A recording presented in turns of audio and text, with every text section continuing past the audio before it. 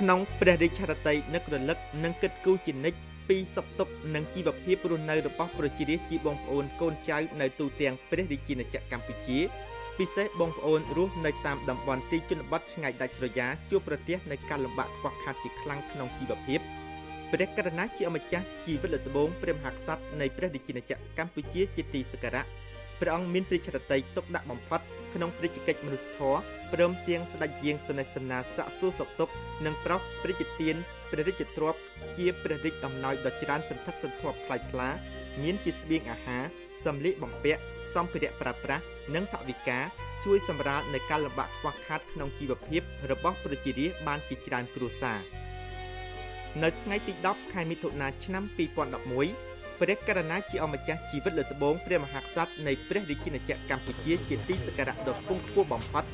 ព្រះអង្គសពព្រះចរិតីស្ដេចយាងសនេសនាសាក់សួរសុខទុក្ខនិងប្រោសព្រះជទានព្រះរាជអំណោយដល់ប្រជារាស្ត្រដែលមានជីវភាពទីក្រីក្រតំណាងគ្រួសារចំនួន471គ្រួសាររស់នៅភូមិបឹងរាំងឃុំសាមគ្គីស្រុកព្រៃនប់ខេត្តព្រះសីហនុព្រមទាំងសិស្សានុសិស្សបឋមសិក្សាបឹងរាំងចំនួន137នាក់គ្រូបង្រៀននិងគ្រូពេទ្យចំនួន11នាក់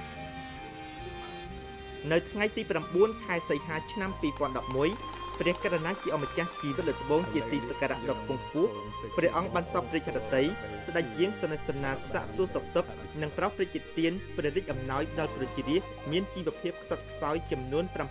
799គ្រួសាររស់នៅភូមិស្រែធំ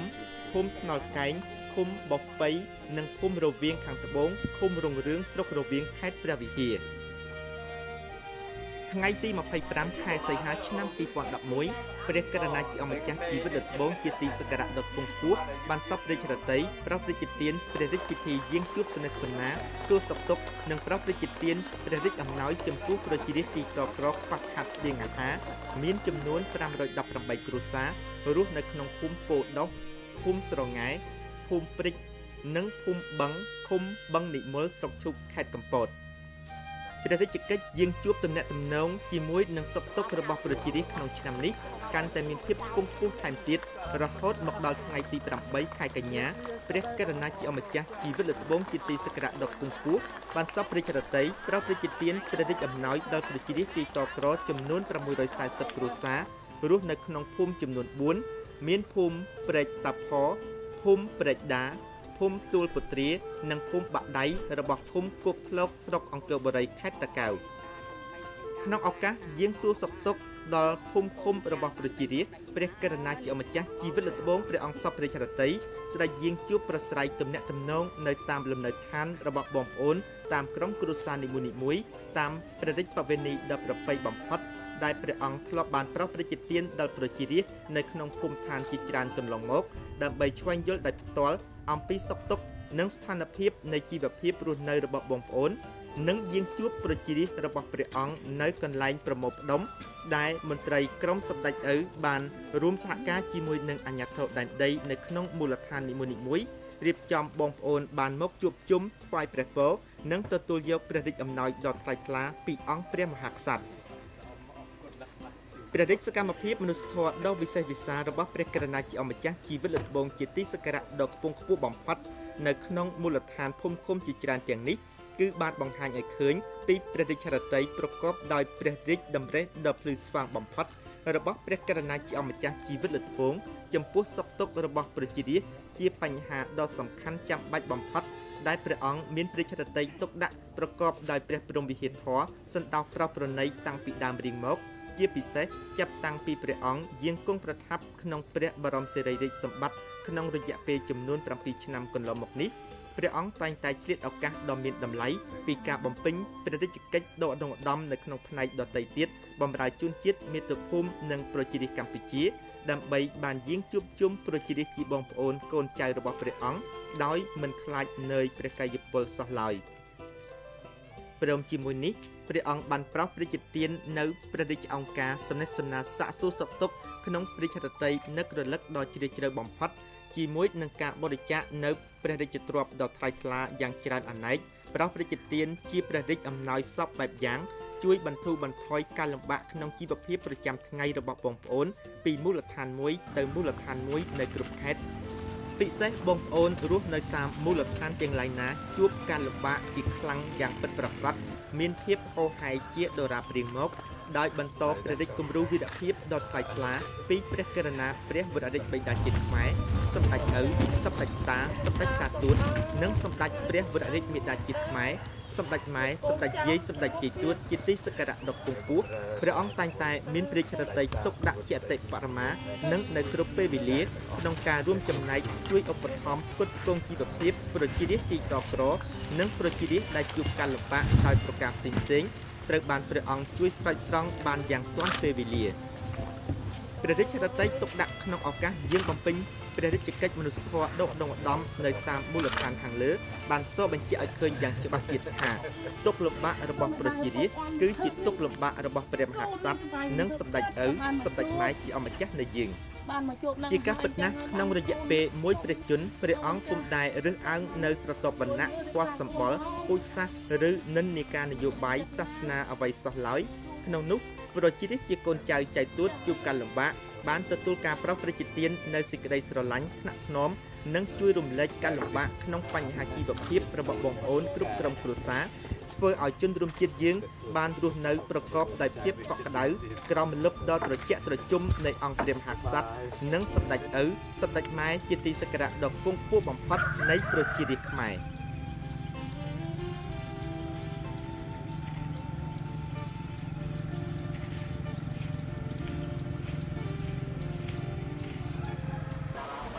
ស្ថិតក្នុងស្ថានភាពដ៏លំបាករបស់បងប្អូនប្រជារាស្ត្រយើងរស់នៅតាមបណ្ដាខេត្តក្នុងព្រះរាជាណាចក្រកម្ពុជាកំពុងជួបប្រទះនៅការលំបាកជាខ្លាំងបង្កឡើងដោយគ្រោះទឹកជំនន់ជន់ជោរលិចនៅចុងខែកញ្ញានិងនៅក្នុងខែតុលាឆ្នាំ2011នេះ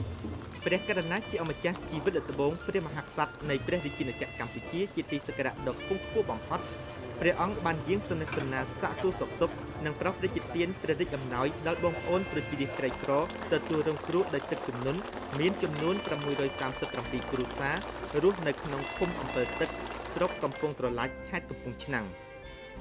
ក្នុងឱកាសនោះព្រះករុណាជាអម្ចាស់ជីវិតល្បូងក្នុងព្រះបរមនាមព្រះករុណាព្រះវររាជបិតាជាតិខ្មែរសម្ដេចព្រះវររាជមេដាជាតិខ្មែរសម្ដេចឪសម្ដេចម៉ែនិងព្រះអង្គផ្ទាល់មានព្រះរាជហឫទ័យព្រួយបារម្ភនិងសោកស្ដាយជាទីបំផុតចំពោះគ្រោះមហន្តរាយទឹកជំនន់ធ្វើឲ្យមានផលប៉ះពាល់យ៉ាងធ្ងន់ធ្ងរដល់អាយុជីវិតមនុស្សភោគផលដំណាំទ្រព្យសម្បត្តិផ្សេងៗក៏ដូចជាការខូចខាតនៅហេដ្ឋារចនាសម្ព័ន្ធសង្គមគ្រប់វិស័យក្នុងបញ្ហាដ៏លំបាកបែបនេះព្រះករុណាជាអម្ចាស់ជីវិតល្បូងនិងសម្ដេចឪសម្ដេចម៉ែជាអម្ចាស់នៃយើងព្រះអង្គមានព្រះរាជហឫទ័យទុកដាក់ដ៏ខ្ពង់ខ្ពស់ថែមទៀតចំពោះសុខទុក្ខរបស់ប្រជារាស្ត្ររួមចំណែកជាមួយនឹងការខិតខំយកចិត្តទុកដាក់ពីសំណាក់រាជរដ្ឋាភិបាលស្ថាប័នកម្ពុជារបស់ជាតិកាកបាទក្រហមកម្ពុជានិងសប្បុរសជនយើងនៅគ្រប់មជ្ឈដ្ឋានក្នុងការជួយសង្គ្រោះប្រជារាស្ត្រដែលងាយទទួលរងគ្រោះដោយធម្មជាតិមានទឹកជំនន់ខ្យល់ព្យុះភាពរាំងស្ងួតជាដើមនិងរងគ្រោះដោយឧបទ្ទវហេតុផ្សេងៗបានយ៉ាងទាន់ពេលវេលាព្រះរាជវត្តមានដ៏ថ្លៃថ្លានៃព្រះករុណាជាអម្ចាស់ជីវិតល្បូងក្នុងពេលដែលប្រជារាស្ត្ររបស់ព្រះអង្គកំពុងជួបប្រទះនៅគ្រោះអាសន្នអន់ក្រដោយធម្មជាតិដ៏កំណាចនេះគឺជាព្រះរាជបេសកកម្មមនុស្សធម៌ដ៏ឧត្តមឧត្តមបំផុតបន្ថែមលើព្រះរាជហឫទ័យទុកដាក់នៃអង្គព្រះមហាក្សត្រនិងសម្ដេចឪសម្ដេចម៉ែព្រះអង្គបានប្រោសព្រះរាជទានព្រះរាជទ្រព្យជារៀងរាល់ខែរាល់ឆ្នាំនិងក្នុងឱកាសប្រារព្ធពិធីសំខាន់ៗរបស់កាកបាទក្រហមកម្ពុជាដែលជាព្រះរាជឧបត្ថម្ភដ៏ថ្លៃថ្លាដល់កាកបាទក្រហមកម្ពុជាយកទៅឧបត្ថម្ភសង្គ្រោះប្រជារាស្ត្រទីតក្រប្រជារាស្ត្រដែលងាយទទួលរងគ្រោះដោយធម្មជាតិនិងដោយប្រការដទៃទៀតមិនតែប៉ុណ្ណោះក្នុងពេលដែលប្រជារាស្ត្រទទួលរងគ្រោះដោយទឹកជំនន់ក្នុងរដូវវស្សាឆ្នាំនេះសម្ដេចឪសម្ដេចម៉ែព្រះអង្គសពព្រះរាជហឫទ័យប្រោសព្រះរាជទានព្រះរាជទ្រព្យចំនួន$10,000អាមេរិកតាមរយៈសម្ដេចជើងវាំងគង់សំអល់ឧបនាយករដ្ឋមន្ត្រីក្រសួងព្រះបរមរាជវាំងប្រគល់ជូនកាកបាទក្រហមកម្ពុជាដើម្បីជួយសម្រាលបញ្ហាលំបាកក្នុងជីវភាពរបស់បងប្អូនប្រជារាស្ត្រក្រីក្រនិងទទួលរងគ្រោះដោយទឹកជំនន់នៅតាមមូលដ្ឋាននានាទៀតផងក្នុងព្រះរាជកិច្ចលើកកម្ពស់វិស័យសុខាភិបាលព្រះករុណាជាអម្ចាស់ជីវិតល្បូងព្រះមហាក្សត្រនៃព្រះរាជាណាចក្រកម្ពុជាជាទីសក្ការៈដ៏ខ្ពង់ខ្ពស់បំផុត ព្រះអង្គសពរាជរតីស្ដេចយាងជាព្រះរាជាធិបតីដ៏ខ្ពង់ខ្ពស់បំផុតនៅក្នុងពិធីសម្ពោធប្រោសរាជទានបើកឲ្យប្រើប្រាស់នៅអគារថ្មីសម្រាប់ព្យាបាលជំងឺមានចំណុះ200គ្រែនិងបន្ទប់វះកាត់ជំងឺបេះដូងនៃមន្ទីរពេទ្យជ័យវរ្ម័នទី7នៅខេត្តសៀមរាបអគារថ្មីនៃមន្ទីរពេទ្យជ័យវរ្ម័នទី7សាខាមន្ទីរពេទ្យគុណធបុប្ផាទី3នៅខេត្តសៀមរាបបានបំពាក់ទៅដោយឧបករណ៍ថ្មីទំនើបជាអំណោយដល់សប្បុរសធម៌របស់លោកសាស្ត្រាចារ្យ Beatrice ប្រធានមន្ទីរពេទ្យកុមារគុណធបុប្ផាហើយសមិទ្ធផលដ៏សំខាន់នេះគឺជាជោគជ័យថ្មីមួយទៀតដែលលោកសាស្ត្រាចារ្យ Beatrice ខិតខំប្រឹងប្រែងសម្រេចបានក្នុងការបន្តពង្រីកសកម្មភាពរបស់មន្ទីរពេទ្យកុមារព្រះរាជវត្តមានដ៏ថ្លៃថ្លារបស់ព្រះករុណាជាអម្ចាស់ជីវិតល្ត្បូងជាទីសក្ការៈនៅក្នុងពិធីប្រកបដោយអត្ថន័យដ៏ខ្ពង់ខ្ពស់នេះគឺបានបង្ហាញពីព្រះរាជរតីដ៏មហាប្រសើរដែលជានិច្ចការព្រះអង្គតែងតែគោរពដង្ហែតាមព្រះរាជតម្រិះដ៏ភ្លឺស្វាងបំផុតរបស់ព្រះករុណាព្រះវររាជបិតាសុខាភិបាលជាតិខ្មែរសម្ដេចឪសម្ដេចតាសម្ដេចតាទួតនិងសម្ដេចព្រះវររាជមាតាជាតិខ្មែរសម្ដេចម៉ែសម្ដេចយាយសម្ដេចយាយទួតជាទីសក្ការៈដ៏ខ្ពង់ខ្ពស់ព្រះអង្គមានព្រះចរិយាទុកដាក់បំផុតក្នុងការប្រោសព្រះរាជទានព្រះរាជទ្រព្យសម្រាប់កសាងមន្ទីរពេទ្យមណ្ឌលសុខភាពសម្ភារៈសម្រាប់ប្រើប្រាស់នៅក្នុងមន្ទីរពេទ្យឱសថនិងថវិកាដ៏ច្រើនសន្ធឹកសន្ធាប់ថ្លៃថ្លាជាបន្តបន្ទាប់ជួយទ្រទ្រង់ដល់សកម្មភាពរបស់មន្ទីរពេទ្យនិងមណ្ឌលសុខភាពនានាពិសេសមន្ទីរពេទ្យកុមារគុណធបុប្ផាទាំង5ដើម្បីលើកកម្ពស់សុខុមាលភាពរបស់ប្រជារាស្ត្រនិងកុមារកម្ពុជាក្នុងឱកាសនោះព្រះករុណាជាអម្ចាស់ជីវិតល្ត្បូងព្រះអង្គសពរាជរតីប្រោសព្រះរាជទានព្រះរាជទ្រព្យចំនួន$10,000សហរដ្ឋអាមេរិកដែលជាព្រះរាជពិធីទានដ៏ឧត្តមរបស់ព្រះអង្គសម្រាប់មន្ទីរពេទ្យប្រើប្រាស់ជាឧត្តមប្រយោជន៍ក្នុងការជួយសង្គ្រោះកុមារកម្ពុជាដែលមានជំងឺផ្សេងៗក្នុងពេលនោះដែរព្រះករុណាជាអម្ចាស់ជីវិតល្ត្បូងព្រះមហាក្សត្រនៃព្រះរាជាណាចក្រកម្ពុជាព្រះអង្គសពរាជរតីស្ដេចយាងសនេសនាសាកសួរសុខទុក្ខនិងប្រោសព្រះរាជទានព្រះរាជអំណោយជាសម្លៀកបំពាក់និងថវិកាដល់កុមារកំពុងសម្រាប់ព្យាបាលជំងឺនៅក្នុងមន្ទីរពេទ្យមានចំនួន815នាក់មេដាទារក143នាក់អ្នកកំដរអ្នកជំងឺចំនួន958នាក់និងបុគ្គលិកមន្ទីរពេទ្យចំនួន1019នាក់ក្នុងព្រះរាជហឫទ័យទុកដាក់លើកកម្ពស់វិស័យវប្បធម៌ជាតិនៅដើមខែកក្កដាឆ្នាំ2011ព្រះករុណាជាអម្ចាស់ជីវិតល្ត្បូងព្រះមហាក្សត្រនៃព្រះរាជាណាចក្រកម្ពុជាជាទីសក្ការៈព្រះអង្គបានសពរាជហឫទ័យស្ដេចយាងជាព្រះរាជាធិបតីដ៏ខ្ពង់ខ្ពស់បំផុតក្នុងពិធីសម្ពោធបញ្ចប់ការដ្ឋានជួសជុលប្រាសាទបាពួនស្ថិតនៅក្នុងតំបន់រមណីយដ្ឋានប្រវត្តិសាស្ត្រអង្គរខេត្តសៀមរាបបន្ទាប់ពីបានដំណើរការជួសជុលអស់រយៈពេលជាង10ឆ្នាំកន្លងមកដោយសាលាបារាំងចុងបូព៌ា EFEO ក្នុងឱកាសគង់បំពេញព្រះរាជកិច្ចនៅទីនោះព្រះករុណាជាអម្ចាស់ជីវិតល្ត្បូងជាទីសក្ការៈដ៏ខ្ពង់ខ្ពស់ព្រះអង្គសពព្រះរាជហឫទ័យស្ដេចយាងប្រោសព្រះរាជទានបំពាក់នៅគ្រឿងឥស្សរិយយសមនីសារព័ន្ធថ្នាក់មហាសេនាជូនលោកប៉ាស្កាល់រ៉ូយ៉ែជាអ្នកជំនាញការជាន់ខ្ពស់របស់បារាំងដើម្បីឆ្លើយតបចំពោះគុណបំណាច់ដែលលោកបានខិតខំអភិរក្សនិងរៀបចំតំបន់អង្គរ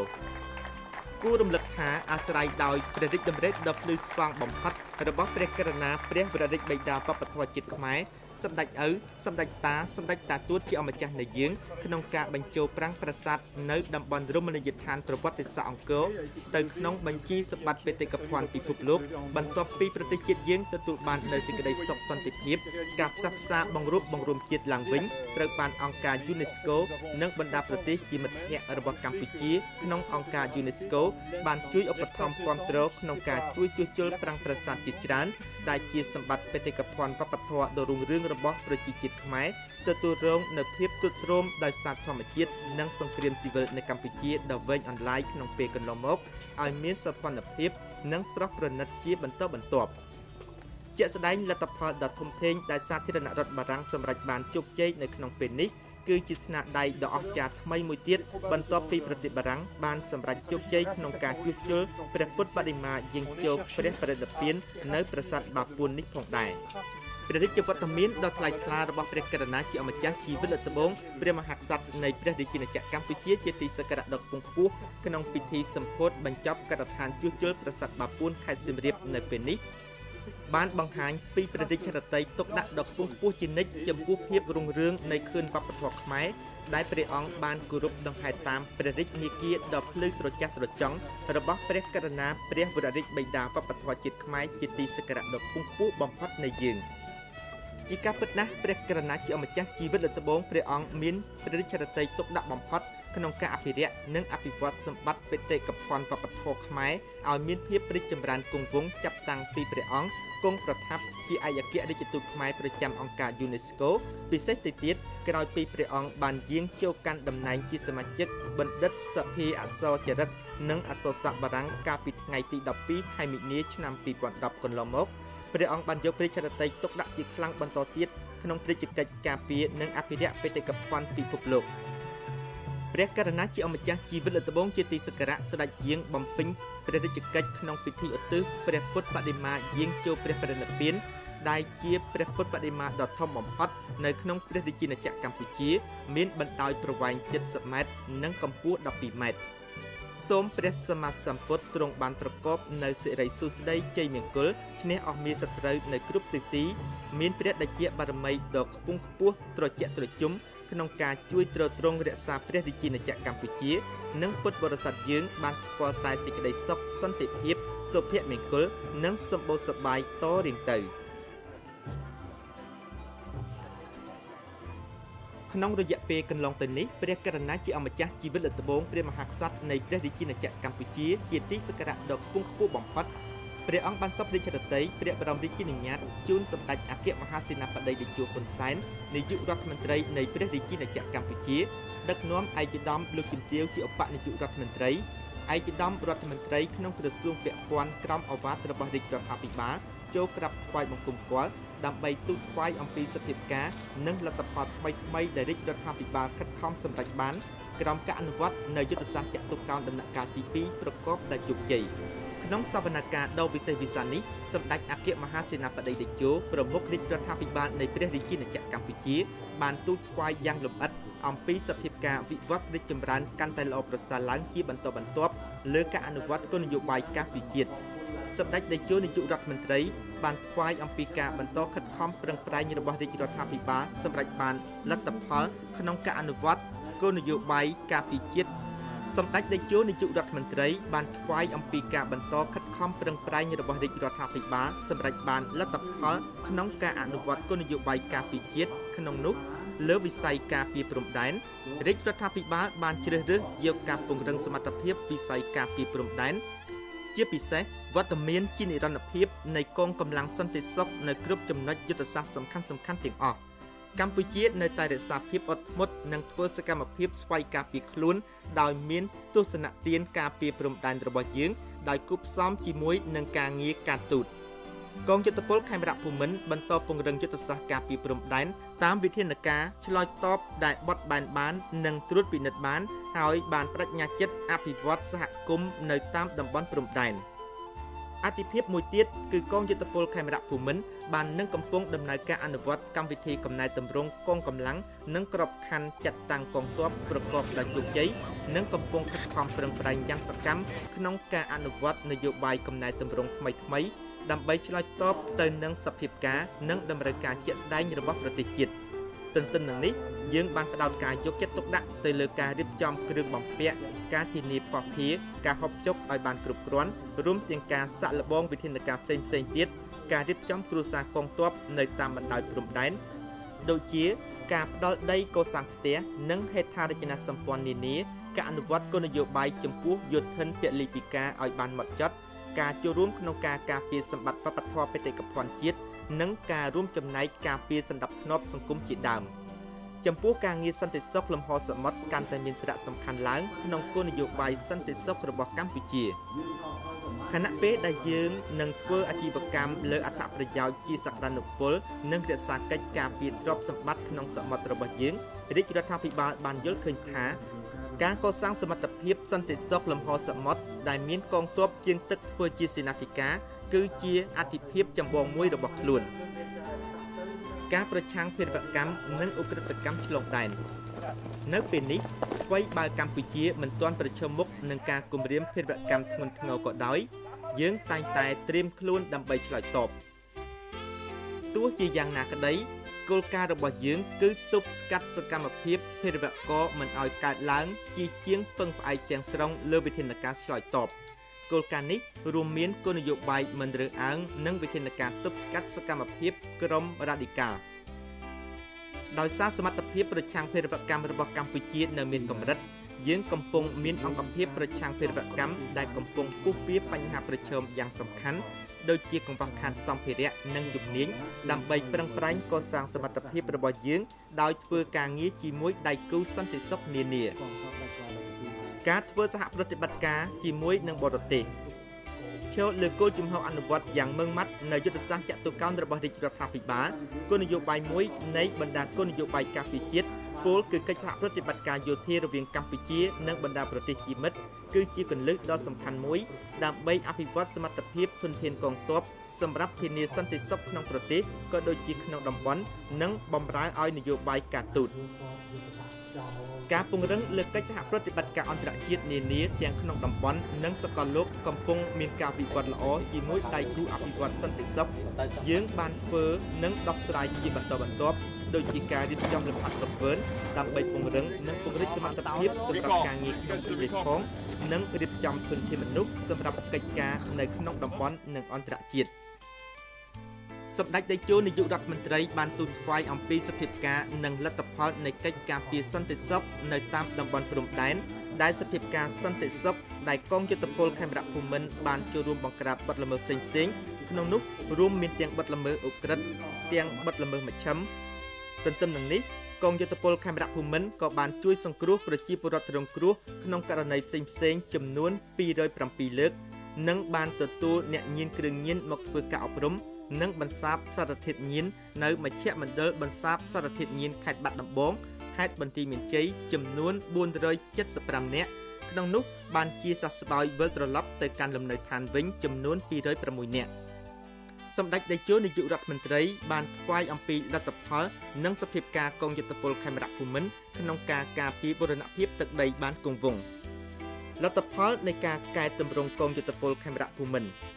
ដើម្បីលើកកម្ពស់សមត្ថភាពយល់ដឹងបន្ថែមដល់នីតិហានរងកងយុទ្ធពលខេមរៈភូមិន្ទបានបើកវគ្គវឹកវើបណ្ដុះបណ្ដាលនិងបំពេញជំនាញផ្សេងៗជាច្រើនក្នុងនោះរួមមានការវឹកវើការបណ្ដុះបណ្ដាលនិងបំពេញតាមបណ្ដាសាលានានាការវឹកវើបំពេញសមត្ថភាពតាមបណ្ដាកងឯកភាពការវឹកវើក្រៅប្រព័ន្ធផ្នែកភាសាបរទេសព័ត៌មានវិទ្យាអប់រំច្បាប់និងសិទ្ធិមនុស្សទន្ទឹមនឹងនេះក៏បានចាត់តាំងបាញ់គ្រាប់ពិតកាំភ្លើងលើរថក្រោះរថពាដែកការពារអាកាសកាំភ្លើងត្បាល់ផងដែរទន្ទឹមនឹងនេះកងយុទ្ធពលខេមរៈភូមិន្ទក៏បានផ្សព្វផ្សាយអប់រំចិត្តសាស្ត្របទដ្ឋានគតិយុត្តនិងច្បាប់ផ្សេងៗដល់នីតិហានរងនិងពលពិហានព្រមទាំងបានផ្សព្វផ្សាយការងាររដ្ឋបាលជូនដល់នីតិហានដែលមកពីគ្រប់បណ្ដាកងឯកភាពនៅទូទាំងកងយុទ្ធពលខេមរៈភូមិន្ទយោងតាមតម្រូវការចាំបាច់កងយុទ្ធពលខេមរៈភូមិន្ទបានបង្កើតកងឯកភាពមួយចំនួនរួមមានក្រុមជនបង្គោលប្រឆាំងអំពើពុករលួយនៅតាមស្ថាប័នកងឯកភាពទូទាំងកងយុទ្ធពលខេមរៈភូមិន្ទគណៈកម្មការរៀបចំនិងពង្រឹងជំនាញបញ្ជូនសារក្នុងកងយុទ្ធពលខេមរៈភូមិន្ទផ្នែកនិងជំនួយការសន្តិសុខផ្ទៃក្នុងដាក់ចំណុះស្ថាប័នកងឯកភាពក្នុងកងយុទ្ធពលខេមរៈភូមិន្ទនាយកដ្ឋានអាស៊ានចំណុះអគ្គនាយកដ្ឋាននយោបាយនិងកិច្ចការបរទេសការិយាល័យទំនាក់ទំនងអន្តរក្រសួងចំណុះនាយកដ្ឋានសរុបនៃអគ្គលេខាធិការដ្ឋានក្រសួងការពារជាតិនិងបានរៀបចំរចនាសម្ព័ន្ធនិងក្របខ័ណ្ឌចាត់តាំងចំនួនទ័ពរបស់ស្ថាប័នកងឯកភាពចំណុះអគ្គបញ្ជាការដ្ឋានកងទ័ពជើងទឹកនិងជើងអាកាសទន្ទឹមនឹងនេះលើការងារវិស្វកម្មក្រសួងការពារជាតិបានបន្តកសាងសំណង់អគារផ្សេងៗដែលជាអំណោយរបស់សម្ដេចអគ្គមហាសេនាបតីតេជោហ៊ុនសែននិងលោកជំទាវគិតតិព្រឹទ្ធបណ្ឌិតជូនបណ្ដាកងឯកភាពក្នុងកងយុទ្ធពលខេមរៈភូមិន្ទរួមមានកងការពារដែនកោះយុទ្ធភូមិភាគទី3យុទ្ធភូមិភាគទី4យុទ្ធភូមិភាគទី5និងបានជួសជុលកែសម្រួលផ្លូវក្នុងមជ្ឈមណ្ឌលអភិវឌ្ឍយោធិនពិការ317គូលែនធ្វើផ្លូវគ្រួក្រហមសម្រាប់ចូលទៅភូមិជីកប្រឡាយជីកស្រះចិញ្ចឹមត្រីជូនគ្រួសារយោធិនពិការនិងកសាងអគារអ្នកជំងឺស្នាក់នៅដែលជាអំណោយរបស់ភាគីវៀតណាម ជាមួយគ្នានេះក្រសួងការពារជាតិបានជួសជុលនិងដំឡើងបន្ថែមបណ្ដាញទឹកឡើងចំណុចខ្ពស់មួយចំនួននិងកសាងលេនដ្ឋានគ្រប់ប្រភេទបានកសាងផ្លូវក្រាកេស៊ូផ្លូវគ្រួសក្រហមស្ពានបេតុងនិងលូជ្រុងជាច្រើនកន្លែងក្រសួងការពារជាតិបានបោសសម្អាតគ្រាប់មីនលើផ្ទៃដីចំនួន 17,115,730 ម៉ែត្រក្រឡាក្នុងនោះរកឃើញគ្រាប់មីននិងយុទ្ធភណ្ឌមិនទាន់ផ្ទុះគ្រប់ប្រភេទចំនួន 96,076 គ្រាប់មីនប្រឆាំងមនុស្ស 180 គ្រាប់មីនប្រឆាំងរថក្រោះ 3 គ្រាប់អំបែង 28,640 បំណែកការងារបំពេញបេសកកម្មរក្សាសន្តិភាពរបស់អង្គការសហប្រជាជាតិក្នុងឆមាសទី1ឆ្នាំ2011នេះកងកម្លាំងកម្ពុជាចំនួន276នាក់កំពុងបំពេញបេសកកម្មរក្សាសន្តិភាពរបស់អង្គការសហប្រជាជាតិទទួលបានលទ្ធផលគួរជាទីមោទនៈក្នុងនោះមាននាយទាហានសង្កេតការចំនួន6នាក់ទៅធ្វើការនៅប្រទេសស៊ូដង់5នាក់និងនៅលីបង់1នាក់កងបោសសម្អាតមីនលេខ405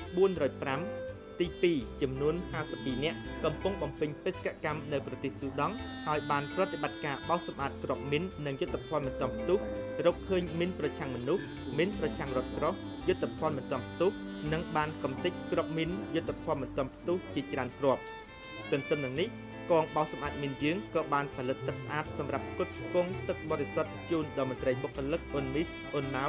និងប្រជាពលរដ្ឋស៊ូដង់ផងដែរដោយឡែកកងវិស្វកម្មលេខ513ចំនួន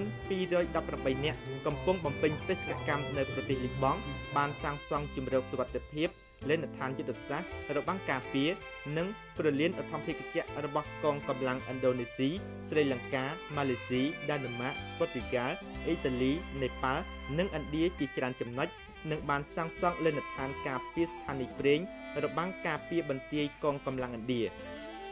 ថ្មីនេះកងយុទ្ធពលខេមរៈភូមិន្ទបានរៀបចំលំហាត់ហ្វឹកហ្វឺនប្រតិបត្តិការសន្តិភាពពហុជាតិឆ្នាំអង្គរ2011ដោយមានកម្លាំងចូលរួមចំនួន505នាក់កម្ពុជា325នាក់សហរដ្ឋអាមេរិក167នាក់ក្រុមជំនាញជាន់ខ្ពស់របស់អង្គការសហប្រជាជាតិ5នាក់ម៉ុងហ្គូលី6នាក់និងឥណ្ឌូនេស៊ីចំនួន2នាក់សម្ដេចអគ្គមហាសេនាបតីតេជោហ៊ុនសែនបានទូតថ្វាយអំពីការងារសំខាន់និងទិសដៅជាយុទ្ធសាស្ត្រមួយចំនួនទៀតសម្រាប់អនុវត្តបន្តនៅក្នុងពេលខាងមុខព្រះករុណាជាអម្ចាស់ជីវិតល្បូងព្រះមហាក្សត្រនៃព្រះរាជាណាចក្រកម្ពុជាជាទីសក្ការៈដ៏ខ្ពង់ខ្ពស់បំផុតព្រះអង្គមានព្រះជាអង្គការថ្លែងអំណរគុណជូនសម្ដេចអគ្គមហាសេនាបតីតេជោហ៊ុនសែននាយករដ្ឋមន្ត្រីនៃព្រះរាជាណាចក្រកម្ពុជាដែលបានទូតថ្វាយរបាយការណ៍ដ៏មានអត្ថន័យខ្លឹមសារយ៉ាងខ្ពង់ខ្ពស់ស្ដីអំពីការយកចិត្តទុកដាក់របស់រាជរដ្ឋាភិបាលលើការអនុវត្តគោលនយោបាយការពារជាតិដែលជាការងារប្រកបដោយសារៈសំខាន់ចំពោះជាតិនិងប្រជារាស្ត្រដែលទទួលបានជោគជ័យយ៉ាងធំធេងនេះព្រះករុណាជាអម្ចាស់ជីវិតល្បូងព្រះអង្គសពរាជរដ្ឋីថ្លែងអំណរគុណជាអនេកប្រការជូនសម្ដេចតេជោប្រមុខនៃរាជរដ្ឋាភិបាលជាអ្នកស្នេហាជាតិដ៏ឧត្តមឧត្តមបានខិតខំនាំមកនូវសន្តិភាពការអភិវឌ្ឍសេដ្ឋកិច្ចជាតិមានការរីកចម្រើនប្រកបដោយចីរភាព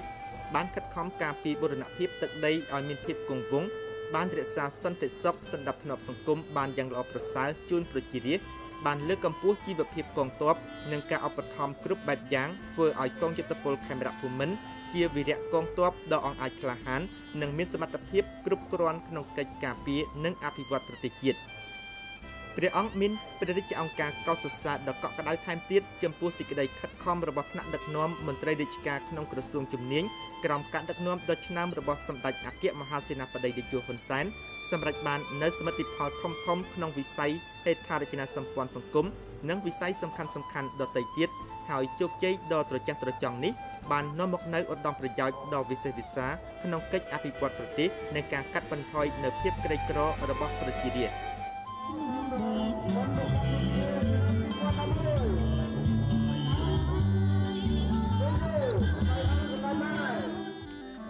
ចាប់តាំងពីក្រោយមហាព្រឹត្តិការណ៍ដ៏ឧត្តមឧត្តមជាប្រវត្តិសាស្ត្រនៃការយាងគង់ប្រថាប់ក្នុងព្រះបរមសិរីរិទ្ធសម្បត្តិនៅចុងខែតុលាឆ្នាំ2004នោះមក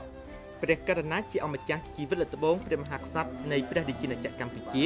ព្រះអង្គបានសពរាជរដ្ឋីស្ដេចយាងជាព្រះរាជាធិបតីដ៏ខ្ពង់ខ្ពស់បំផុតក្នុងឱកាសបុណ្យរុក្ខទិវា9កក្កដាជារៀងរាល់ឆ្នាំហើយក្នុងឆ្នាំនេះព្រះអង្គបានយាងដាំកូនឈើដែលបានរៀបចំឡើងជាលក្ខណៈទូទាំងប្រទេស ថិតនៅភ្នំសែនហានភូមិអូមកៈឃុំដំបូកខ្ពស់ស្រុកអង្គរជ័យខេត្តកំពត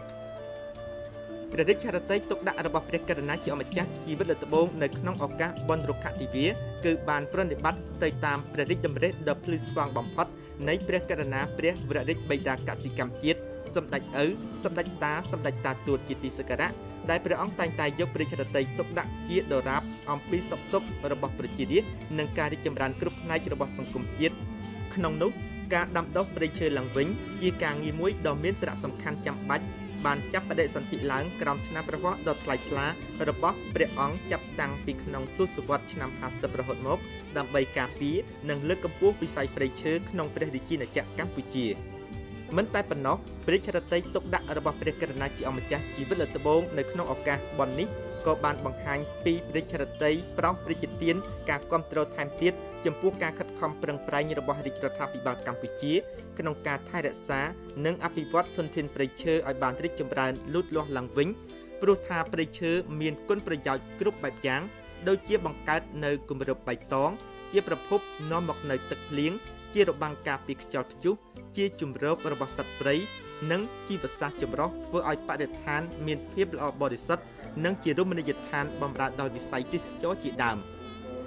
ក្នុងឱកាសនោះព្រះករុណាជាអម្ចាស់ជីវិតលើត្បូងបានសពរាជហឫទ័យប្រោសព្រះរាជទានព្រះរាជអំណោយជួយសម្រាលក្នុងបញ្ហាជីវភាពជូន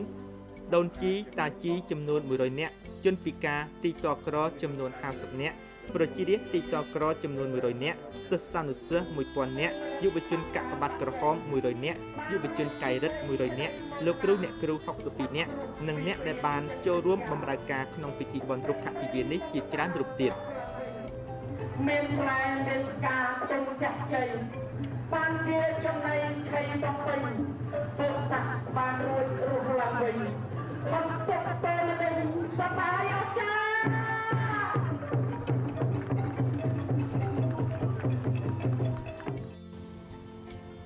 ក្នុងព្រះរាជកិច្ចលើកកម្ពស់វិស័យច្បាប់ព្រះករុណាជាអម្ចាស់ជីវិតលើត្បូងក្នុងព្រះបរមនាមព្រះអង្គគង់ប្រថាប់ជាព្រះប្រធានឧត្តមក្រុមប្រឹក្សានៃអង្គចៅក្រម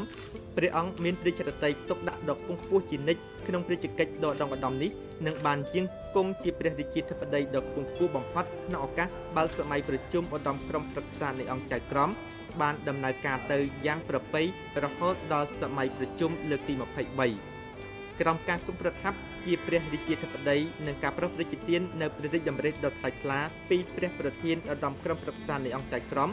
បានធ្វើឲ្យការបើកសម័យប្រជុំរាល់លើកដើម្បីពិភាក្សានិងអនុម័តនៅរបៀបវិរៈក្នុងសម័យប្រជុំនីមួយៗរបស់ឧត្តមក្រុមប្រឹក្សានៃអង្គចៅក្រមបានប្រព្រឹត្តទៅដោយមានកិច្ចដំណើរការយ៉ាងសកម្មផុតផុសក្នុងស្មារតីស្នេហាជាតិខ្ពស់និងស្របទៅតាមគោលការណ៍ប្រជាធិបតេយ្យគតិយុត្តសម្ដៅជំរុញព្រះរាជាណាចក្រកម្ពុជាឲ្យមានលក្ខណៈជានីតិរដ្ឋយ៉ាងពិតប្រាកដសង្គមជាតិទទួលបាននូវយុត្តិធម៌និងសេចក្តីសុខសាន្ត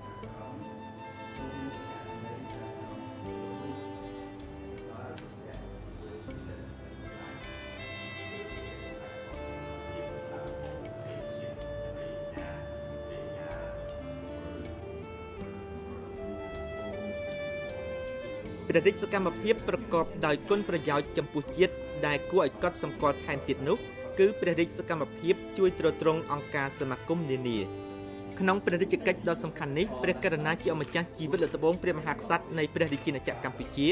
ព្រះអង្គមានព្រះរាជហឫទ័យប្រោសប្រណីដល់ថ្នាក់ដឹកនាំនិងមន្ត្រីក្នុងស្ថាប័ននីមួយៗចូលក្រាបថ្វាយបង្គំគាល់ថ្វាយព្រះពរទូលថ្វាយអំពីសកម្មភាពការងារនិងសូមការប្រោសព្រះរាជទាននៅព្រះរាជតម្រិះជាបទពិសោធន៍ដ៏ប្រសើរខ្ពង់ខ្ពស់សម្រាប់ធ្វើជាមូលដ្ឋានគ្រឹះដ៏រឹងមាំក្នុងការប្រតិបត្តិការងារឲ្យទទួលបានជោគជ័យនាពេលខាងមុខក្នុងខណៈពេលដែលថ្នាក់ដឹកនាំនិងមន្ត្រីស្ថាប័នមានភ័ព្វសំណាងបានចូលក្រាបថ្វាយបង្គំគាល់ស្ថាប័នទាំងនោះមិនត្រឹមតែទទួលបាននូវការប្រោសព្រះរាជទានសេចក្តីនឹករលឹកស្រឡាញ់រាប់អានដ៏ជ្រាលជ្រៅនិងការកោតសរសើរចំពោះការខិតខំប្រឹងប្រែងធ្វើសកម្មភាពចូលរួមចំណែកបម្រើប្រទេសជាតិប៉ុណ្ណោះទេព្រះអង្គថែមទាំងបានប្រោសព្រះរាជទាននៅព្រះរាជទ្រព្យយ៉ាងច្រើនមានដូចជាព្រះរាជទ្រព្យចំនួន$1000សហរដ្ឋអាមេរិកបានប្រោសព្រះរាជទានជាព្រះរាជឧបត្ថម្ភដ៏ថ្លៃថ្លាចូលរួមចំណែកជាមួយនឹងការខិតខំរបស់អង្គការកូដូខ្មែរបានធ្វើសកម្មភាពប្រកបដោយលទ្ធផលល្អក្នុងកិច្ចអភិវឌ្ឍនៅទីជនបទ ការលើកកម្ពស់វិស័យអប់រំសិក្សាធិការជាតិការថែរក្សាការពារបរិស្ថានការថែទាំសុខភាពនិងលើកស្ទួយជីវភាពប្រជារាស្ត្រក្រីក្រនៅខេត្តបាត់ដំបងខេត្តកំពង់ចាមខេត្តតាកែវនិងបណ្ដាខេត្តដទៃទៀតទូទាំងប្រទេស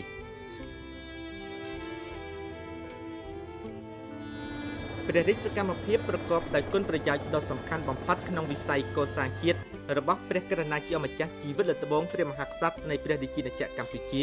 ព្រះអង្គមានព្រះរាជតម្រិះដ៏ខ្ពង់ខ្ពស់ប្រោសព្រះជាទានសម្ដេចជ័យវរៈវាងជ័យអធិបតីស្រឹងគាគង់សំអល់ឧបនាយករដ្ឋមន្ត្រីក្រសួងព្រះបរមរាជវាំងនិងជាប្រធានក្រុមសម្ដេចឪដឹកនាំមន្ត្រីបុគ្គលិកក្រុមសម្ដេចឪចុះកសាងសមិទ្ធផលព្រះរាជអំណោយដ៏ឧត្តមឧត្តមដោយសម្រេចបានរួចរាល់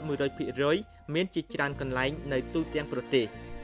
លើការងារកសាងអគារសិក្សាក្រុមសម្ដេចឪអនុវត្តបានចំនួន3ខ្នងស្មើនឹង13បន្ទប់ក្នុងនោះអគារសិក្សា1ខ្នង4បន្ទប់នៅសាលាបឋមសិក្សាអណ្ដូងសាលាឃុំព្រាលស្រុកកញ្ជ្រៀកខេត្តព្រៃវែងអគារសិក្សា1ខ្នង4បន្ទប់នៅសាលាបឋមសិក្សាព្រៃស្វាយឃុំបឹងខ្នាស្រុកបាកានខេត្តពោធិ៍សាត់និងអគារសិក្សាចំនួន1ខ្នងទៀតមាន5បន្ទប់នៅសាលាបឋមសិក្សាឫស្សីព្រៃឃុំកំពង់ចម្លងស្រុកស្វាយជ្រុំខេត្តស្វាយរៀង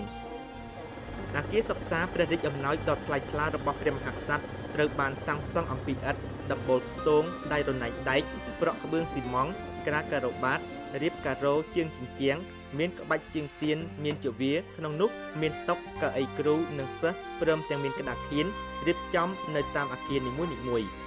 សំណង់មានគុណភាពជាប់រឹងមាំនិងមានសោភ័ណភាពយ៉ាងប្រណិតដូចគ្នាដើម្បីប្រោសព្រះជាទានដល់បងប្អូនប្រជារាស្ត្រនៅក្នុងមូលដ្ឋានខាងលើដែលខ្វះអគារសិក្សាបានប្រើប្រាស់ជាសម្បត្តិសាធារណៈ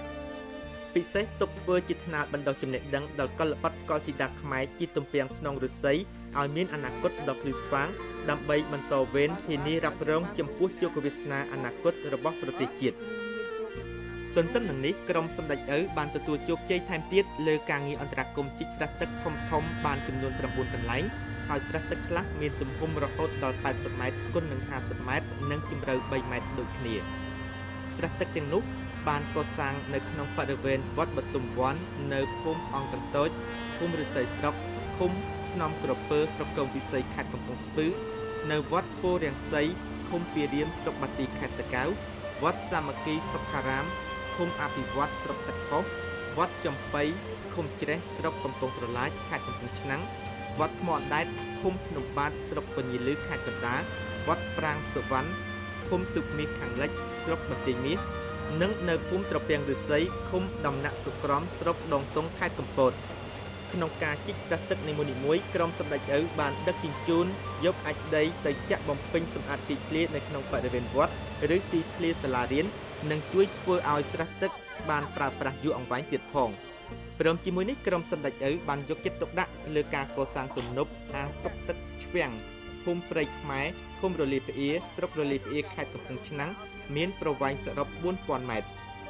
ទំនប់អាងស្តុកទឹកនេះក្រុមសម្ដេចឪបានធ្វើសកម្មភាពសម្រាប់រួចរាល់មានចំនួន2លើករួចមកហើយលើកទី1មានទទឹង57ម៉ែត្របណ្ដោយ230ម៉ែត្រលើកទី2ទទឹង50ម៉ែត្របណ្ដោយ100ម៉ែត្រនិងកំពុងបន្តសកម្មភាពនៅដំណាក់កាលទី3បន្ថែមទៀត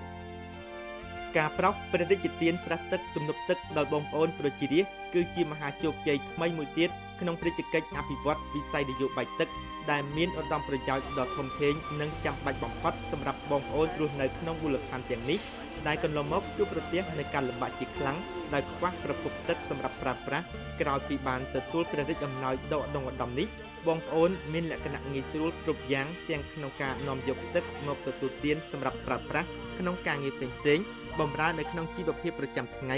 និងធ្វើឲ្យបងប្អូនប្រជាកសិករមានទឹកគ្រប់គ្រាន់សម្រាប់ការងារបង្កបង្កើនផលនៅក្នុងរបរកសិកម្មស្រែចម្ការក្នុងអំឡុងពេលនេះដែរក្រុមសម្ដេចឪបានកសាងថ្មីនិងជួសជុលផ្លូវលំក្រាស់គ្រូក្រហមជាព្រះរាជអំណោយដ៏ឧត្តមឧត្តមរបស់ព្រះមហាក្សត្របានចំនួន3ខ្សែផងដែរខ្សែទី1មានប្រវែង190ម៉ែត្រនៅឃុំលំចង់ស្រុកសំរោងខេត្តតាកែវខ្សែទី2មានប្រវែង7500ម៉ែត្រជាប្រភេទផ្លូវលំក្រាស់គ្រូក្រហមបាតក្រោម6ម៉ែត្រខ្នងលើ4ម៉ែត្រ និងកម្ពស់ពីទឹកនៅភូមិដំណាក់កៃឃុំជើងគ្រាវស្រុករលីផ្អៀខេត្តកំពង់ឆ្នាំងនិងខ្សែទី3ផ្លូវលំក្រាស់គ្រួក្រហមប្រវែង 7500 ម៉ែត្របាតក្រោម 7 ម៉ែត្រក្នុងលើ 5 ម៉ែត្រកម្ពស់ 5 ទឹកនៅឃុំរស្មីសាមគ្គីស្រុកអូរ៉ាល់ខេត្តកំពង់ស្ពឺព្រះរាជកិច្ចស្ថាបនាផ្លូវលំគឺជាព្រះរាជតម្រិះដ៏វិសេសវិសាលរបស់ព្រះករុណាជាម្ចាស់ជីវិតល្ត្បូងព្រះមហាក្សត្រនៃព្រះរាជាណាចក្រកម្ពុជាដែលព្រះអង្គតែងតែប្រោសព្រះរាជទានជាបន្តបន្ទាប់ដល់ប្រជារាស្ត្រជាបងប្អូនកូនចៅរបស់ព្រះអង្គនៅក្នុងមូលដ្ឋានទាំងឡាយណាដែលជួបការលំបាកដើម្បីជាគុណប្រយោជន៍ដ៏ធំធេងក្នុងការលើកកម្ពស់ជីវភាពរបស់ប្រជារាស្ត្រឲ្យកាន់តែមានភាពល្អប្រសើរ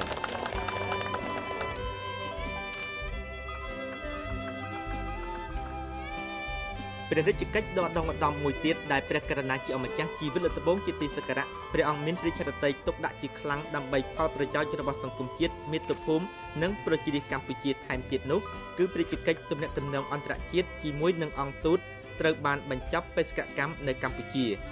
នៅក្នុងព្រះរាជកិច្ចយើងទទួលជួបឥស្សរជនអ្នកការទូតនៃបណ្ដាប្រទេសជាមិត្តដែលបានបញ្ចប់ភារកិច្ចនៅព្រះរាជាណាចក្រកម្ពុជាហើយត្រូវបានបញ្ចប់អាណត្តិប្រកបដោយលទ្ធផលជាផ្លែផ្កានិងសូមការប្រោសព្រះរាជទានចូលក្រាបបង្គំគាល់និងថ្វាយបង្គំលាព្រះមហាក្សត្រដើម្បីចេញទៅបំពេញភារកិច្ចថ្មីអង្គទូតដែលបានបញ្ចប់អាណត្តិនៅកម្ពុជាមានដូចជាឯកឧត្តម Andrew Mas ឯកអគ្គរដ្ឋទូតចក្រភពអង់គ្លេសលោកជំទាវ Carol Ann Rodley ឯកអគ្គរដ្ឋទូតសហរដ្ឋអាមេរិកនិងលោកជំទាវ Barbara Gilda Lopez Armenteros ឯកអគ្គរដ្ឋទូតនៃសាធារណរដ្ឋគូបាជាដើមក្នុងព្រះរាជកិច្ចនេះព្រះករុណាជាម្ចាស់ជីវិតល្ត្បូងព្រះមហាក្សត្រនៃព្រះរាជាណាចក្រកម្ពុជាជាទីសក្ការៈដ៏ខ្ពង់ខ្ពស់ព្រះអង្គសពព្រះចរិតចូលរួមអបអរស្វាគមន៍ដោយសេចក្តីកោតសរសើរយ៉ាងកក់ក្ដៅចំពោះលទ្ធផលយ៉ាងគប្ប្រសើរដែលឯកឧត្តមលោកជំទាវជាឯកអគ្គរដ្ឋទូតឯកអគ្គរដ្ឋទូតរបស់ប្រទេសនីមួយៗខិតខំប្រឹងប្រែងសម្រេចបាននៅក្នុងការបំពេញភារកិច្ចដ៏ឧត្តមឧត្តមរបស់ឯកឧត្តមលោកជំទាវនៅកម្ពុជាដែលជោគជ័យនៅក្នុងអាណត្តិរបស់ឯកឧត្តមលោកជំទាវមានគុណប្រយោជន៍ដ៏សំខាន់ក្នុងការបន្តជំរុញឲ្យទំនាក់ទំនងនៃចំណងមេត្រីភាពសាមគ្គីភាពនិងកិច្ចសហប្រតិបត្តិការដ៏ល្អប្រពៃរវាងកម្ពុជាជាមួយនឹងបណ្ដាប្រទេសជាមិត្តនឹងកាន់តែត្រូវបានពង្រឹងនិងពង្រីកដោយឥតឈប់ឈរក្នុងភាពរីកចម្រើនរឹងមាំនិងឋិតថេរជានិច្ចនិរន្តរ៍បន្ទាប់ពីព្រះរាជពិធីបុណ្យចម្រើនព្រះជន្មគម្រប់58ព្រះវស្សាយាងចូល59ព្រះវស្សាមានរយៈពេលចំនួន6ខែកន្លងមកនេះលើការបំពេញព្រះរាជកិច្ចវិស័យការទូតនិងទំនាក់ទំនងអន្តរជាតិព្រះករុណាជាម្ចាស់ជីវិតល្ត្បូងព្រះមហាក្សត្រនៃព្រះរាជាណាចក្រកម្ពុជាជាទីសក្ការៈដ៏ខ្ពង់ខ្ពស់ព្រះអង្គបានយកព្រះរាជហឫទ័យទុកដាក់ថែមទៀតក្នុងព្រះរាជកិច្ចទំនាក់ទំនងការងារការទូតជាមួយនឹងបណ្ដាប្រទេសជាមិត្តនៅលើពិភពលោកដោយបានប្រារព្ធព្រះរាជពិធីទទួលស័ក្តិតាំងពីឯកអគ្គរដ្ឋទូតឯកអគ្គរដ្ឋទូតដែលទទួលបានការតែងតាំងជាអង្គទូតថ្មីជំនួសអង្គទូតចាស់ដែលត្រូវបានបញ្ចប់អាណត្តិអង្គទូតដែលបានចូលថ្វាយបង្គំគាល់និងថ្វាយស័ក្តិតាំងព្រះមហាក្សត្រមានចំនួនជាង10ប្រទេសដូចជាឯកឧត្តម Mohammed Adel Samoei ឯកអគ្គរដ្ឋទូតនៃសាធារណរដ្ឋទូនីស៊ីលោកជំទាវ Helen Mamlekovi ឯកអគ្គរដ្ឋទូតនៃសាធារណរដ្ឋហ្គាណាឯកឧត្តម Jabor bin Ali Al-Dusari ឯកអគ្គរដ្ឋទូតនៃរដ្ឋកាតាឯកឧត្តម George Ritter Torres Pereira ឯកអគ្គរដ្ឋទូតនៃប្រទេសប៉ូទុយហ្គាល់ឯកឧត្តម Valerie Sandoho ឯកអគ្គរដ្ឋទូតនៃសាធារណរដ្ឋបេឡារុសនិងឯកឧត្តម Sampong Sangganbun ឯកអគ្គរដ្ឋទូតនៃព្រះរាជាណាចក្រថៃជាដើមក្នុងព្រះរាជសកម្មភាពដ៏ថ្លៃថ្លានេះជាសក្ខីភាពបង្ហាញឲ្យឃើញពីគោលជំហររបស់ប្រទេសជាមិត្តក្នុងការជួយឧបត្ថម្ភគាំទ្រដល់កម្ពុជាដែលជារដ្ឋមួយមានខឿនឯករាជ្យសន្តិភាពប្រជាធិបតេយ្យក្នុងបូរណភាពទឹកដីនិងអាស្រ័យដោយកម្ពុជាមានគោលជំហរដ៏រឹងប៉ឹងក្នុងការផ្សះផ្សាបង្រួបបង្រួមជាតិឯកភាពជាតិនៅក្រោមម្លប់ព្រះតេជៈបារមីដ៏ត្រជាក់ត្រជុំរបស់ព្រះមហាក្សត្រដែលជាឱកាសដ៏ល្អប្រសើរបំផុតធ្វើឲ្យរាជរដ្ឋាភិបាលស្ថាប័នជាតិនិងប្រជារាស្ត្រកម្ពុជាបន្តខិតខំពួតដៃគ្នាកសាងសង្គមជាតិក្រោយពីការទទួលរងនៃការបំផ្លិចបំផ្លាញយ៉ាងខ្ទេចខ្ទាំដោយសារសង្គ្រាមនិងរបបប្រល័យពូជសាសន៍បានប្រែមុខមាត់ថ្មីទៅជាប្រទេសមួយដែលកំពុងមានការរីកលូតលាស់ជាជំហានសម្ដៅឈានឆ្ពោះទៅរកអរិយធម៌ដ៏រុងរឿងដូចដើមឡើងវិញជាងនេះទៅទៀត ការភ្ជាប់ទំនាក់ទំនងការទូតនៃបណ្ដាប្រទេសជាមិត្តនៅលើសកលលោកជាមួយនឹងកម្ពុជាក៏មិនអាចកាត់ផ្តាច់បានពីគោលនយោបាយការបរទេសរបស់កម្ពុជាដែលបានប្រកាន់ភ្ជាប់ជានិច្ចនៅអេរយាប័តនិងសុឆន្ទៈដ៏ល្អថ្លៃថ្លានៃការគោរពទៅតាមគោលការណ៍មិនជ្រៀតជ្រែកចូលកិច្ចការផ្ទៃក្នុងនិងមិនធ្វើឲ្យខូចផលប្រយោជន៍របស់ប្រទេសដទៃនោះដែរព្រមជាមួយនេះព្រះមហាក្សត្រជាទីសក្ការៈដ៏ខ្ពង់ខ្ពស់និងថ្នាក់ដឹកនាំកម្ពុជារបស់ជាតិយើងបានខិតខំធ្វើទំនាក់ទំនងល្អជានិច្ចជាមួយនឹងប្រទេសជិតឆ្ងាយដើម្បីកម្ពុជាកាន់តែមានប្រិយមិត្តបរទេសនៅគ្រប់តំបន់គ្រប់ទ្វីបទូទាំងសកលលោកដ៏ច្រើនថែមទៀតដើម្បីនាំមកនូវសាមគ្គីភាពនិងកិច្ចសហប្រតិបត្តិការលើគ្រប់វិស័យចំពោះព្រះរាជកិច្ចយើងទទួលជួបទំនាក់ទំនងជាមួយថ្នាក់ដឹកនាំអិសរាជជនជាន់ខ្ពស់នៃបណ្ដាប្រទេសជាមិត្តដែលបានមកបំពេញដំណើរទស្សនកិច្ចនៅព្រះរាជាណាចក្រកម្ពុជាក្នុងឆ្នាំនេះមានជាច្រើនគណៈប្រតិភូជាពិសេសក្នុងព្រះរាជសវនកម្មដែលព្រះករុណាជាម្ចាស់ជីវិតលើត្បូងជាទីសក្ការៈដ៏ខ្ពង់ខ្ពស់ព្រះអង្គបានប្រោសព្រះជាទានគណៈប្រតិភូជាន់ខ្ពស់បកកុម្មុយនីសចិនដឹកនាំដោយឯកឧត្តមជោយ៉ុងកាងសមាជិកគណៈអចិន្ត្រៃយ៍ការិយាល័យនយោបាយនិងជាលេខានៃគណៈកម្មាធិការកិច្ចការនយោបាយនិងច្បាប់របស់គណៈកម្មាធិការបកកុម្មុយនីសចិនក្នុងឱកាសដែលឯកឧត្តមអញ្ជើញមកបំពេញដំណើរទស្សនកិច្ចជាផ្លូវការនៅកម្ពុជាព្រះករុណាជាម្ចាស់ជីវិតលើត្បូងបានសពរាជរដ្ឋីស្វាគមន៍យ៉ាងរាក់ទាក់ស្និទ្ធស្នាលបំផុតនិងមានព្រះរាជអង្គការវិតម្លៃខ្ពស់ចំពោះដំណើរទស្សនកិច្ចរបស់ឯកឧត្តមជោយ៉ុងកាងនៅកម្ពុជាជាទស្សនកិច្ចមួយនាំមកនូវគុណប្រយោជន៍ដ៏សំខាន់ក្នុងការបន្តពង្រឹងនិងពង្រីកនៅទំនាក់ទំនងមហាមិត្តភាពសាមគ្គីភាពនិងកិច្ចសហប្រតិបត្តិការដ៏វិសេសវិសាលរវាងប្រជាជននៃប្រទេសយើងទាំងពីរកម្ពុជាចិនជាបងប្អូនឲ្យកាន់តែទទួលបាននូវការរីកចម្រើននិងស្និទ្ធស្នាលគ្រប់ពេលវេលា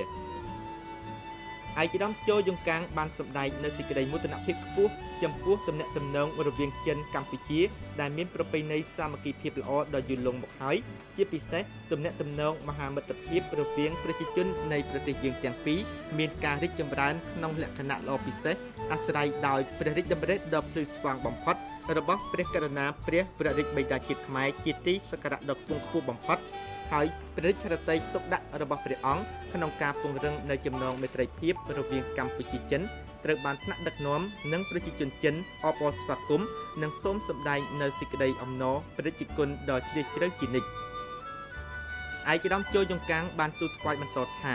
ថ្នាក់ដឹកនាំនិងប្រជាជនចិនសូមថ្វាយនៅការគាំទ្រចំពោះព្រះរាជកិច្ចដឹកនាំប្រកបដោយព្រះរាជតម្រិះដ៏ថ្លៃថ្លារបស់ព្រះករុណាជាម្ចាស់ជីវិតលើត្បូងព្រះមហាក្សត្រកម្ពុជាសង្គមជាតិយើងរក្សាបាននូវសេចក្តីសុខសន្តិភាពត្រជាក់ត្រជុំនិងមានការរីកចម្រើនស្គមស្កើងគ្រប់ផ្នែកជាបន្តបន្ទាប់ក្នុងនោះទំនាក់ទំនងមហាមិត្តភាពនិងកិច្ចសហប្រតិបត្តិការលើគ្រប់វិស័យរវាងកម្ពុជាចិនកាន់តែទទួលបាននូវភាពចម្រើនរឹងមាំថែមទៀតព្រះករុណាជាម្ចាស់ជីវិតលើត្បូងជាទីសក្ការៈដ៏ខ្ពង់ខ្ពស់បានថ្លែងអំណរគុណដ៏ជ្រាលជ្រៅចំពោះឯកឧត្តមប្រធានាធិបតីបកកុម្មុយនីសចិនរដ្ឋសភារដ្ឋាភិបាលនិងប្រជាជនចិនដែលបានយកចិត្តទុកដាក់បំផុតក្នុងការពិនិត្យព្យាបាលព្រះរោគថ្វាយព្រះករុណាព្រះវររាជបិតាជាតិខ្មែរដើម្បីព្រះអង្គមានព្រះរាជសុខភាពព្រះជន្មវស្សាយឺនយូរបានគង់ប្រថាប់នៅជាម្លប់ដ៏ត្រជាក់ដល់កូនចៅចៅទួតរបស់ព្រះអង្គ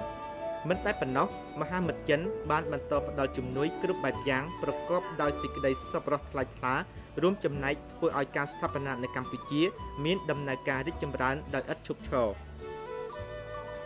ព្រះរាជកិច្ចទំនាក់ទំនងអន្តរជាតិគួរឲ្យកត់សម្គាល់ក្នុងរយៈពេលចំនួន6ខែកន្លងទៅនេះដែរព្រះករុណាជាម្ចាស់ជីវិតលើត្បូងព្រះអង្គសពរាជរដ្ឋីប្រោសព្រះជាទានគណៈប្រតិភូជាន់ខ្ពស់រាជរដ្ឋាភិបាលនៃព្រះរាជាណាចក្រថៃដឹកនាំដោយលោកជំទាវ យីងឡាក់ស៊ីណូវ៉ាត់នាយករដ្ឋមន្ត្រីថៃនិងស្វាមីក្នុងព្រះរាជសវនកម្មដ៏វិសេសវិសាលនោះព្រះករុណាជាម្ចាស់ជីវិតលើត្បូងព្រះមហាក្សត្រនៃព្រះរាជាណាចក្រកម្ពុជាជាទីសក្ការៈដ៏ខ្ពង់ខ្ពស់បានសពរាជរដ្ឋីស្វាគមន៍យ៉ាងកក់ក្ដៅចំពោះវត្តមានលោកជំទាវ យីងឡាក់ស៊ីណូវ៉ាត់ដែលបានអញ្ជើញមកបំពេញដំណើរទស្សនកិច្ចផ្លូវការនៅព្រះរាជាណាចក្រកម្ពុជាព្រមទាំងបានចូលក្រាបថ្វាយបង្គំផ្គាល់ថ្វាយព្រះពរព្រះអង្គក្នុងឱកាសដ៏ថ្លៃថ្លានេះព្រះករុណាជាម្ចាស់ជីវិតលើត្បូងបានសពរាជរដ្ឋីចូលរួមអបអរសាទរក្នុងព្រះរាជរដ្ឋីបិតិសមនក្រៃលែងចំពោះការខិតខំរបស់ប្រមុខរាជរដ្ឋាភិបាលនៃប្រទេសយើងទាំងពីរខាងភាគីកម្ពុជាមានសម្ដេចអគ្គមហាសេនាបតីតេជោហ៊ុនសែនជានាយករដ្ឋមន្ត្រីនិងខាងភាគីថៃមានលោកជំទាវ យីងឡាក់ស៊ីណូវ៉ាត់ជានាយករដ្ឋមន្ត្រី បានធ្វើឲ្យទំនាក់ទំនងមិត្តភាពរវាងប្រទេសយើងទាំងពីរដែលមានភាពមិនប្រក្រតីអស់មួយរយៈកាលកន្លងមកប្រែក្លាយទៅរកភាពល្អប្រសើរឡើងវិញព្រមជាមួយនេះព្រះករុណាជាអម្ចាស់ជីវិតលើត្បូងមានព្រះជាអង្គការប្រឲ្យមនោសញ្ចេតនារឹតចំណងមិត្តភាពដ៏ជ្រាលជ្រៅសម្ដៅជំរុញឲ្យទំនាក់ទំនងមិត្តភាពសាមគ្គីភាពជាភេរៈនិងកិច្ចសហប្រតិបត្តិការទ្វេភាគីលើគ្រប់វិស័យរវាងកម្ពុជាថៃដែលមានភូមិផងរបងទី1មានការរីកចម្រើនជិតស្និទ្ធនិងស្ថិតស្ថេរគង់វង្សតរៀងទៅនៅក្នុងឱកាសដ៏មហាមង្គលថ្លៃថ្លាបំផុតនៃព្រះរាជពិធីបុណ្យយាងក្រុងរាជសម្បត្តិគម្រប់ខួប7ឆ្នាំប្រកបដោយអត្ថន័យខ្ពង់ខ្ពស់ជាប្រវត្តិសាស្ត្ររបស់ព្រះករុណាជាអម្ចាស់ជីវិតលើត្បូងព្រះបាទសម្ដេចព្រះបរមនាថព្រះចៅក្រុងកម្ពុជាធិបតីជាទីសក្ការៈដ៏ខ្ពង់ខ្ពស់បំផុតនៃយើងពោពេញទៅដោយសេចក្តីសោមនស្សរីករាយអធិកធមនាឆ្នាំនេះព្រឹទ្ធសភារដ្ឋសភារាជរដ្ឋាភិបាលនិងប្រជារាស្ត្រកម្ពុជាទាំងមូលសូមប្រសិទ្ធពរជ័យសិរីសួស្តីជ័យមង្គលព្រះបរមសុខគ្រប់ប្រការថ្វាយព្រះករុណាជាអម្ចាស់ជីវិតលើត្បូងនិងសូមសម្ដែងនៅសេចក្តីកតញ្ញូតាធម៌ជាអនេកប្បការថ្វាយចំពោះព្រះមហាករុណាធិគុណដ៏ធ្ងន់ដែលព្រះអង្គបានលះបង់ទាំងព្រះកាយពលព្រះបញ្ញាញាណនិងព្រះរាជទ្រព្យដ៏ឧត្តមឧត្តមបំផុតដើម្បីប្រោសប្រជាទានជាព្រះរាជឧបត្ថម្ភក្នុងវិស័យអប់រំសិក្សាធិការសុខាភិបាលកសិកម្មវប្បធម៌សាសនាការអភិវឌ្ឍគ្រប់ផ្នែកនៅទីជនបទព្រមទាំងមានព្រះរាជហឫទ័យសន្តោសប្រោសប្រណីដល់ជីវភាពប្រជារាស្ត្រទីតក្រនិងប្រជាកិច្ចក្នុងផ្នែកទំនាក់ទំនងអន្តរជាតិជាដើមដើម្បីបុព្វហេតុនៃភាពចម្រើនគុំកើងរបស់ជាតិមាតុភូមិនិងព្រះអង្គគង់នៅជាម្លប់ដ៏ត្រជាក់ត្រជុំក្នុងសេចក្តីសុខសន្តិភាពដ៏ពេញបរិបូរណ៍សម្រាប់កូនចៅបានជ្រកកោនក្នុងភាពកក់ក្ដៅនាពេលកន្លងមកដើម្បីឆ្លើយតបទៅនឹងព្រះមហាករុណាធិគុណដែលមិនអាចកាត់ថ្លៃបានរបស់ព្រះអង្គព្រឹទ្ធសភារដ្ឋសភារាជរដ្ឋាភិបាលនិងប្រជារាស្ត្រកម្ពុជាជាកូនចៅសូមបដិញ្ញារួមសាមគ្គីឯកភាពគ្នាជាធ្លុងមួយក្នុងការខិតខំពុះពៀនៅរាល់ការលំបាកគ្រប់បែបយ៉ាងហើយខិតខំបង្កើនស្មារតីយកចិត្តទុកដាក់លើការអភិវឌ្ឍគ្រប់ភារកិច្ចតាមមុខជំនាញរៀងៗខ្លួនឲ្យបានសម្រេចលទ្ធផលយ៉ាងល្អប្រសើរគោរពដង្ហែតាមព្រះរាជតម្រិះដឹកនាំដ៏ឆ្លៀសវៃនិងប្រកបដោយព្រះរាជគតិបណ្ឌិតដ៏ខ្ពង់ខ្ពស់នៃព្រះករុណាជាអម្ចាស់ជីវិតលើត្បូងជាទីសក្ការៈដើម្បីព្រះរាជាណាចក្រកម្ពុជាមានវឌ្ឍនភាពលើគ្រប់ផ្នែកគ្រប់វិស័យប្រកបដោយកិត្តិយសកិត្យានុភាពដ៏រុងរឿងផ្កាំបានភ្ជាប់និស្ស័យទៅនឹងសម័យមហានគរនិងសម័យសង្គមរាស្ត្រនិយមដ៏ផ្កាំរុងរឿងព្រមជាមួយនេះសូមសម្ដែងនៅមនោសញ្ចេតនាស្វាមីភក្តិនិងរីករាយចូលរួមអបអរសាទរយ៉ាងឃ្លាវខ្លាបំផុតក្នុងព្រះរាជពិធីបុណ្យដ៏មហាវិសេសវិសាលពោពេញដោយជ័យមង្គលនេះនិងសូមបួងសួងដល់គុណបុណ្យព្រះរតនត្រ័យព្រះដែលជាបារមីនៃអតីតព្រះមហាក្សត្រព្រះមហាក្សត្រីយនីខ្មែរនិងវត្ថុស័ក្តិសិទ្ធិគ្រប់ព្រះអង្គក្នុងលោកមានទ្រព្យបារមីទេវតាថែរក្សាព្រះមហាស្វេតឆ័ត្រទេវតាថែរក្សាព្រះរាជាណាចក្រកម្ពុជាក្នុងឆ្នាំថោះព្រះនាមកិរណីទេវីនិងព្រះអិនព្រះព្រំជាដើមសូមជួយអភិបាលគ្រងរក្សានិងប្រោះព្រំនៅទឹកអមរិតប្រសិទ្ធពរជ័យដ៏បវរមហាប្រសើរថ្វាយព្រះករុណាជាអម្ចាស់ជីវិតលើត្បូងសូមព្រះអង្គមានព្រះរាជសុខភាពដ៏ល្អបរិបូរណ៍ចាក់ផុតពីព្រះរោគទាំងឡាយមានព្រះកាយពលមមួនព្រះបញ្ញាញាណភ្លឺថ្លានិងមានព្រះជន្មយឺនយូរជាង100ព្រះវស្សាដើម្បីព្រះអង្គបានគង់ប្រថាប់សោយសុខក្នុងព្រះបរមសារីរិកសម្បត្តិដែលជាមហាមលុបដ៏ត្រជាក់ក្សេមក្សាន្តសម្រាប់សន្តិភាពនិងភាពសុខដុមរមនាដល់ជនរួមជាតិជាបងប្អូនកូនចៅរបស់ព្រះអង្គជារៀងដរាបតរៀងទៅ